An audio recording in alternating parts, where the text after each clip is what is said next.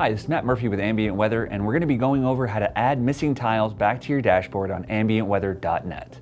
Okay, so now if you're running into a situation where you are missing tiles from your ambientweather.net dashboard, there's a step that we can do, we can walk you through in order to get those added back.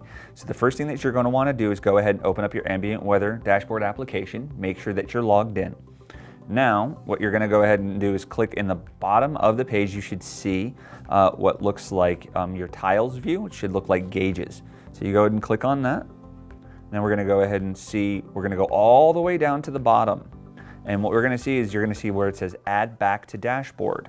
Now there's going to be an icon down there. As soon as you tap on that icon,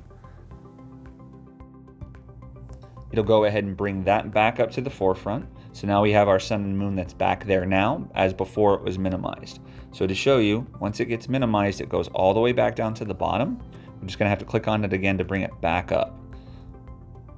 Hopefully this has allowed you to add tiles back to your dashboard on ambientweather.net. If you have any further questions, please visit our support page at ambientweather.com.